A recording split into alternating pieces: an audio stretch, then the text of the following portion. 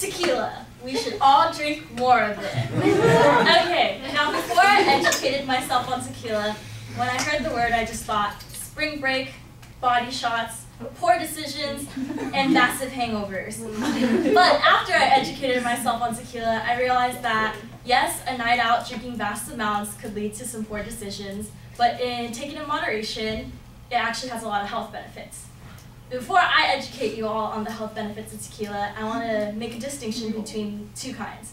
The kind that gives you bad headaches is the ones made in America, which are mixed, and it's like 50% of this blue agave plant and a bunch of other stuff, and that's what leads to you feeling like crap the next day, basically. And the tequila I'm talking about is 100% blue agave plant tequila, which is authentic to Mexico, made in Mexico, and that's the one that has a lot of health benefits for you.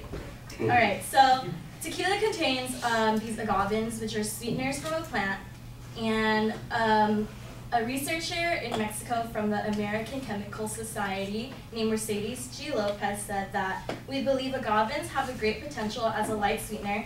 Their sugar is highly soluble with a low glycemic index and neutral taste. This puts agavins in a tremendous position for consumption by obese people. And that's because they act as a dietary fiber and they regulate fat in intestines, they burn fat, and they make the digestive tract healthier. What it also does is it strengthens bones. So screw milk, let's all just drink more tequila. It increases the body's ability to absorb calcium, so it stimulates growth of healthy bacteria, and it also increases protein levels associated with bone growth. And so it's good for people with like osteoporosis, which weakens the bones. And there is an experiment done with mice. There's one group of mice who just drank water, and then one group of mice who drank water with agavins in it. And it showed a 50% increase in the protein in their body that helped strengthen bones. So those mice their bones were a lot healthier, I guess. Yeah. So another thing is that I know a lot of my Mexican friends, when they're sick or like in pain, their like grandmas and grandpas tell them to drink tequila, and that's because it's a remedy for aches and pains. It dilates the blood vessels, which causes better blood flow, so it helps with tension, strains, and minor headaches.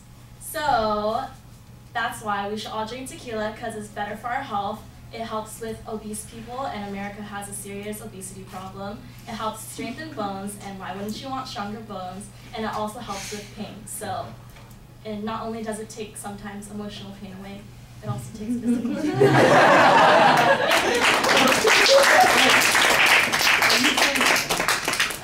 You are 21, right? Yes.